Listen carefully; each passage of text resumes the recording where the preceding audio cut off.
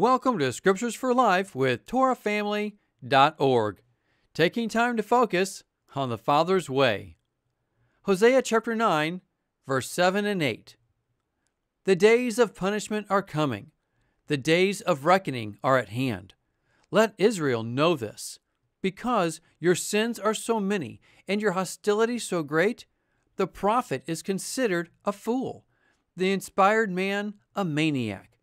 The prophet, along with my God, is the watchman over Ephraim. Yet snares await him on all his paths, and hostility in the house of his God. I don't consider myself a prophet. However, I do believe we are nearing a time when judgment could begin. Exactly when or how it will look like is yet to be seen. Yet, as we all have heard the phrase, history repeats, I believe these words spoken through Hosea to a people long ago can be equally applied to the people of Yahweh today.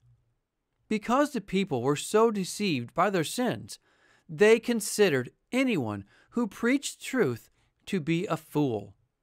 Sin has a way of deceiving us, especially when we are not reprimanded for that sin right away.